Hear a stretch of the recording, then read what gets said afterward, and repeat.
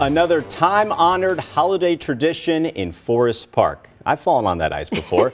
Drone 4 flying high above Steinberg Ice Rink, where skaters have created memories on the ice for more than 6 decades. It first opened back in 1957, but this season the rink is breaking with tradition and adding a little something new. Our Steve Harris hits the ice. With the arrival of the holiday season, traditions abound, like reporters using big words and speaking poetically, or pulling on a pair of ice skates. And Steinberg Rink in Forest Park is no stranger to tradition, but at the back of the rink, something very non-traditional. On wheels instead of blades.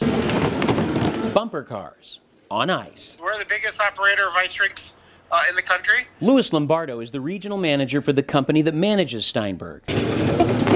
It's their first year here, and the first year for the bumper cars. The rink is huge, so you know it's bigger than an NHL rink. So we can cordon off a little small portion of the rink and give those people that don't want to ice skate or that don't want to try it, a little fun activity to be on the ice itself. So that's where the bumper cars came into play. So it's a 10-minute ride, smacking into other cars once you get the hang of it, which I haven't. But for those who conquered the controls, well, see for yourself. Pretty much every session right now is sold out, or they sell out within the day. So, come early, book your tickets online if you could. Because there's always room for new traditions. Steve Harris, News 4. It's certainly different. I've never seen that.